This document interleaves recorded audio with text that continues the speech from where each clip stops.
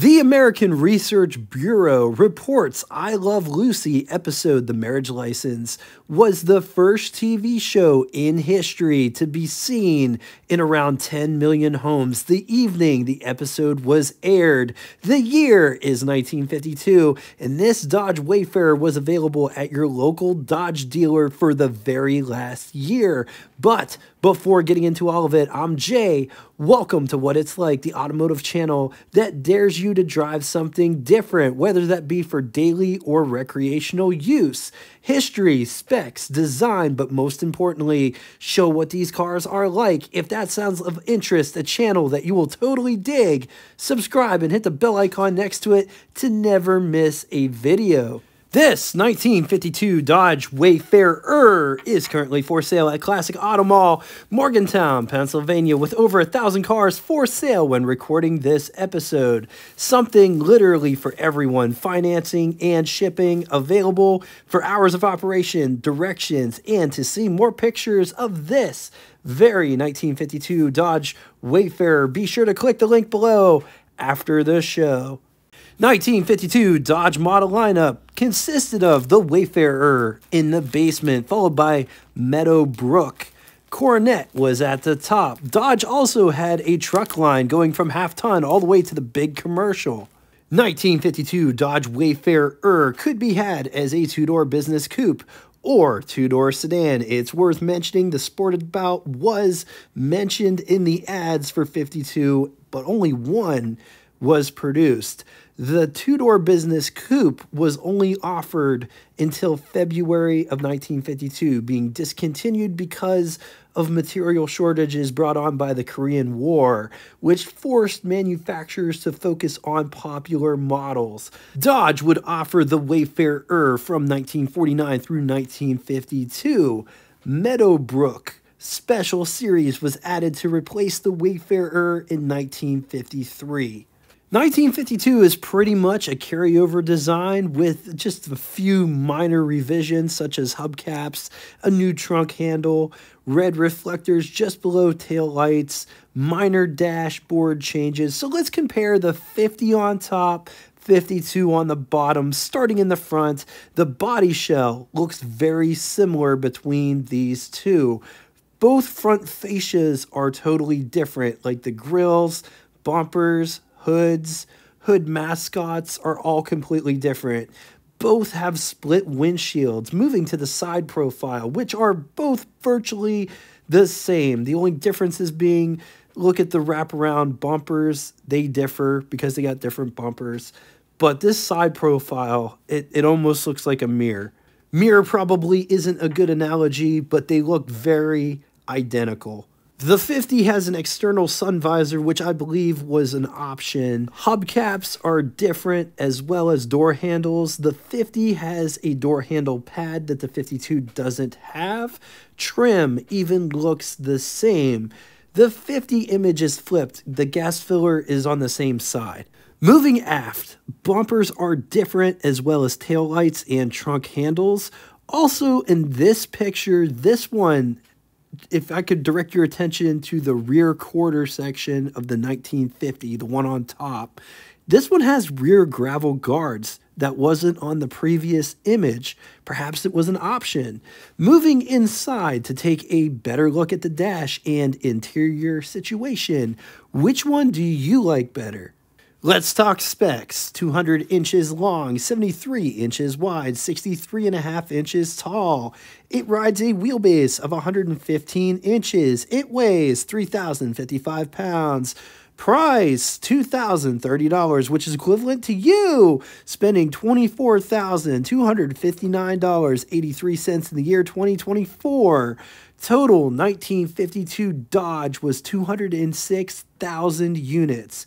Moving on to engine, 230 cubic inch displacement, flathead 6, 3.8 liters. It's good for 103 horsepower at 3,600 RPM, 190 pound-feet, or 258 newton meters at 1,800 RPM, with a bore of 3.25 inches and a stroke of 4.3 inches. Compression is 7 to 1. Features 4 main bearings.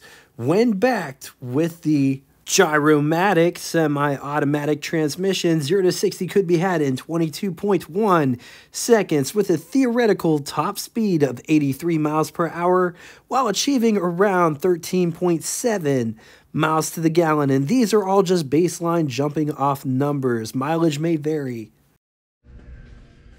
Let's talk styling. Look at these headlight bezels, running lights, and/or turn signals.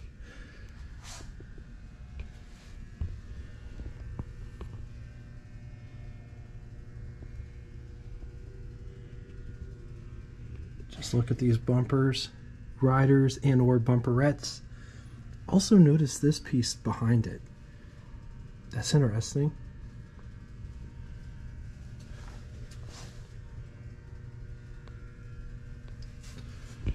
Dodge nice and proud up here, comes to a bit of a point. Nice ram horns. Mascot. There is a center line on the hood going back towards the split windshield.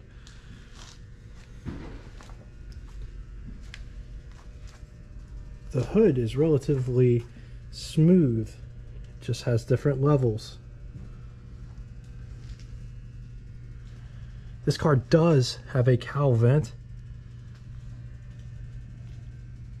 as well as opposing windshield wipers.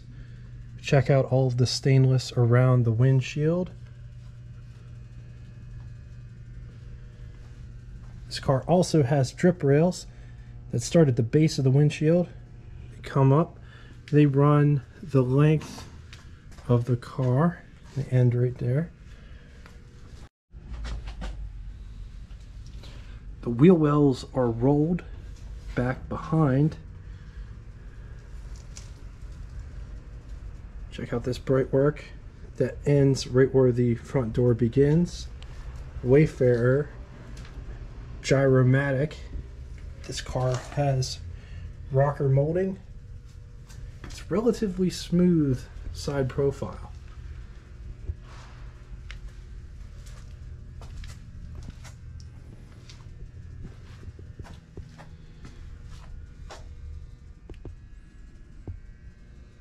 Gas filler cap is on the driver's side. Same thing with the wheel wells back here. They're just kind of rolled.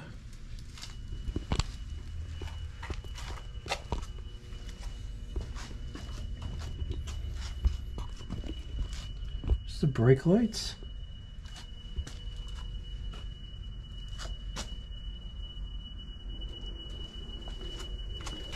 License plate light is inside the bumper.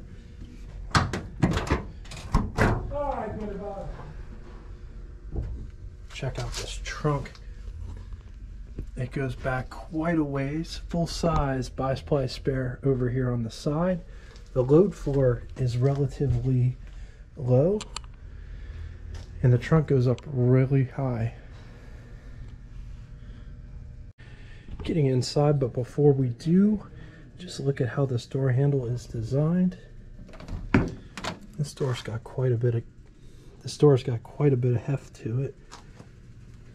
Also, it's a pretty big door, all things considered. That is the furthest it opens to allow that much access into the cab. This feels like a broadcloth. Down here, it's like a vinyl. Armrest door handle to pull the door shut, door handle to get out, window crank for the big window. Man, that was like a Nash, like two cranks and it's up. It's like 2.5. Vent windows. Coming down inside the pedal box down here, high beam switch, clutch, brake, gas pedal, emergency brake and or hand brake. Take a look at this interior. These seats are still covered with the seat covers they like to put on the cars back then. Here is what over the hood looks like. Here's what first person over the hood looks like. There's tons of space underneath this steering wheel in between my hand and my lap. On to the button switches and knobs, starting on the left and moving right. Amp meter, gasoline gauge, speedometer with odometer. Notice the 100 mph figure is flipped so you can see it better. Oil pressure, coolant temperature, headlights, panel lights, windshield wipers, key/ignition, lighter, radio, which was an option that this car doesn't have, clock. Up above, sun visors are on the big side. Rear view mirror there in the center. Also another sun visor over there. On to the glove box test. Here is our test subject. Here is my hand for reference. Here is the glove box in question.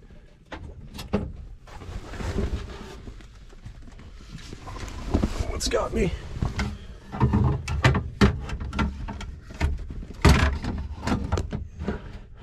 Look at that. It fits in there. No problem at all. And I bet you it'll shut too. And it shuts. Getting in the back. And that is how much space you have to get back there. So here's what the front looks like from the back. Let's take a quick gander at the greenhouse or the pillar to glass ratio. It's really nice and airy in this car. That's what visibility looks like out the back. Notice the back glass wraps around, and that is a pretty big parcel shelf back there. I'm sure you guys in the comment section, if you had this car when you were growing up, your parents had this car, you probably slept back there. It's big enough. There aren't any coat hooks, but there is a dome light. The seat back profile, it's rather nice. It's reclined ever so slightly.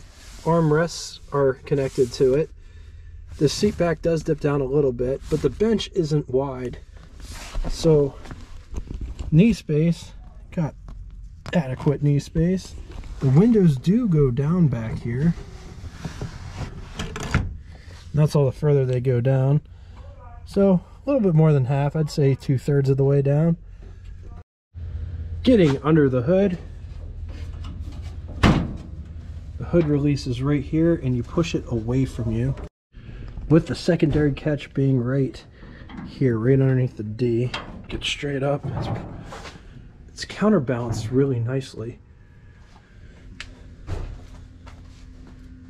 It's got one gigantic horn pointing down. Look at the metal. So check out how far this sits back. Radiator sits back in here. Flathead 6 with oil bath air cleaner. 6-volt battery here. The solenoid's right there. The brake stuff isn't on the firewall, so I'd assume that it's in the floor. On the positive side, spacious both front and rear, nice full instrumentation dashboard, which looks very similar to what Chevy was doing in the late 40s. Huge trunk, and camera did fit in the glove box against it. Some will say the styling is a bit stodgy. All right, now it's time for Would You Rather. Two scenarios today. In the first scenario, would you rather have a 1952 Chevy or 1952 Dodge Wayfarer or 1952 Ford? I'm going to leave this here for a minute. If you need more time, feel free to pause the video. Moving on to the second scenario, a bit outside the box, as they generally tend to be, but which one would you rather have? 1952 Nash Rambler or 1952 Dodge Wayfarer or 1952 Kaiser Henry J. Once again, I'm going to leave this here for a minute. If you need more time, feel free to pause the video. Now it's time for Name That Tune. First person to get both the name of the band and the song title correctly in the comment section will have your comment pinned to the top of it. Thank you all so much for coming out and watching this. If you'd like to get in touch with me, shoot me a comment in the comment section below. Maybe you have a YouTube channel and would like to collaborate. I am totally up for that. In fact, there is a new segment that I would really love to do for the channel, would be called Part of the Conversation, where we go out and interview different YouTubers that do classic cars or just cars in general. Could be, you could have a YouTube channel, you could just be in the automotive sector, whether that be an insurance provider or in the actual hobby part of it. Reach out to me, send me an email, because this segment that I'm proposing, it's going to be pretty cool. Lots of people do podcasts. It's kind of sort of like a podcast, but everybody watching it, the moment that the video comes out, will be part of the conversation, just like the live shows that we've been doing on the channel. I thought it would be really cool to have you guys part of the conversation. What do you guys think? Until next time, toodaloo! What's your happy dance, Chloe?